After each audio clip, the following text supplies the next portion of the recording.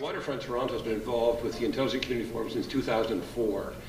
At that year, Glasgow won, and Glasgow had a 17% unemployment rate, and using its strategy drove it down to low single digits. They had lost their shipbuilding, and this strategy was a great employment strategy. And we saw in 2004, the previous 10 years, a huge exodus of jobs from downtown out to the 407 Ring Road.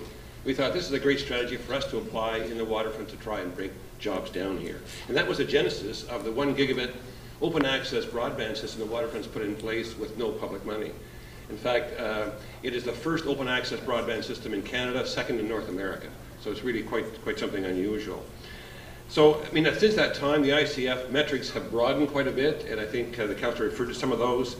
I think this year, Toronto won for 3 major reasons. One, our social and digital inclusion, our library training program, for example, the city's dignity card, Waterfront Toronto's digital inclusion process. Secondly, sustainable revitalization fueled by collaboration. Great examples, Regent Park, Evergreen Brickworks, and again, Waterfront Toronto. And lastly, innovation, and the councillor mentioned a number of those. Mars, Ryerson's DMZ, Artscape, CERT, and many, many others were part of that process. So from our point of view, it's an honor to be engaged in this collective initiative with the City of Toronto and other partners. And I want to especially express my thanks to Councillor Thompson, who for the last 2 years has been the city's ambassador to the ICF.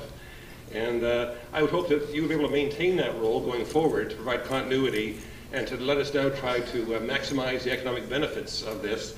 Because in the long run, that's, certainly the waterfront is an economic development initiative, and we want to maximize the rewards we can get from that. So with that, thank you very much.